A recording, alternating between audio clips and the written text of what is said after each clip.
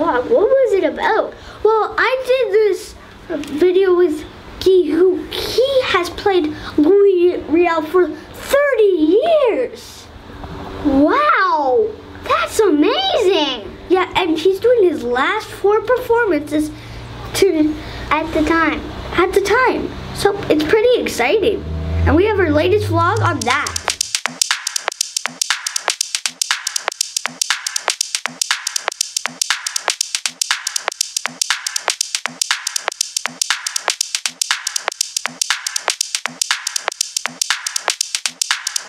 Welcome to the set of Trial of Louis Riel.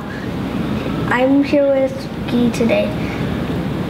For those that have not seen it, how big was the real trial? Well, the real trial was set in 1885, and I think, and don't quote me on this, but I think it was about 3 weeks. How big was, what year did the real trial take place? Well, the what's called now the resistance was in the spring of 1885. Riel was captured in May of 1885, and the trial started in July of 1885. How long have you been involved? I've been with the theater company Rielco for 35 years. And have played Riel for 32 years this year. Which roles have you played? Well, over the years, other than Riel, I've played Father Alexis André. He's a witness for the defense.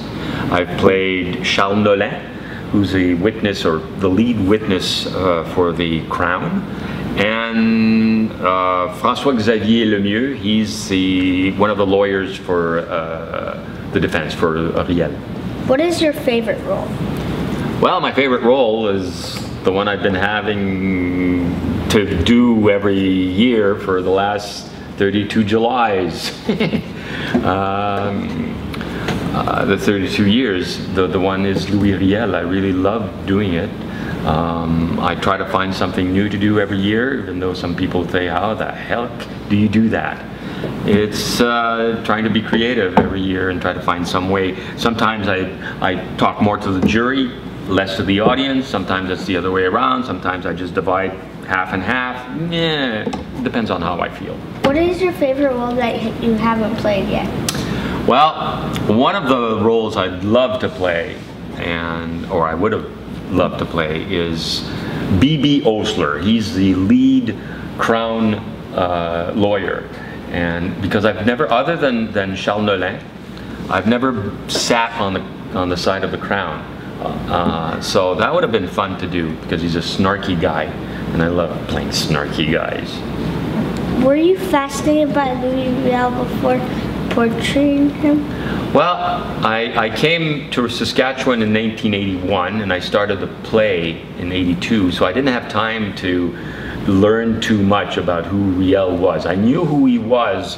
I knew he was a leader of the Métis, and he was hung in 1885. I knew all that, but more than that, I learned as I was going on in the play over the last 35 years. What are some of your favorite memories of the Trial of Louis Riel? Some of my favorite moments, I think the moment for me is when we did the show in Batoche. That's where Riel was captured. That's where most of the battle to end the resistance happened.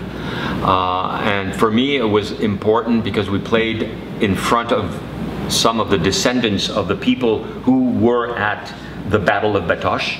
And there's a part in the speech where he talks about this land, this is our land, this is our ground, and this is where it was. And I just talking about it, and I still have goosebumps.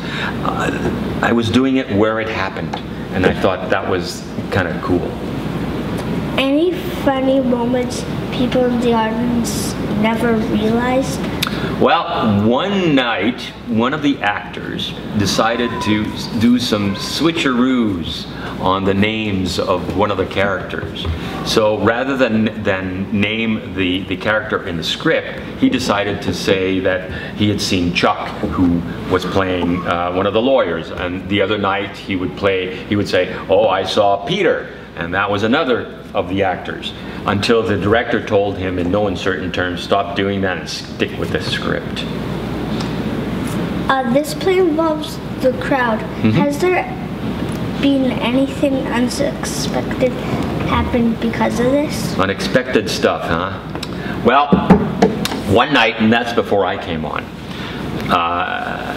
the jury is always chosen from men, because back then there was no women in the jury, on juries in 1885. So it's usually men from the audience that are chosen to play the role of jurors. And that night, some of the jurors had partaken in some juices that they shouldn't have had. So they were a little mixed up, let's put it that way. So they decided to pull a prank and decided that Riel was not guilty of the crime of high treason. Well, the director of the time stopped the show, marched down to the jury, marched them backstage, gave them heck, and then they came back and voted them, changed the verdict to the real verdict, which was guilty. When is your last performance? My last performance will be October 14th at the 50th anniversary production. That will be the last time I will sit in this box and tell people that I'm not insane. Anything you would like to tell me? Well, I hope that people will see this vlog, and your friends and all the people on Facebook will come and see the show for the last 3 shows at the museum, and maybe come see us at the Roundtree Hotel in October. Remind me again, which museum is this? This is the Royal Saskatchewan Museum. Thanks for talking with me today, Guy. You're very welcome, Tom.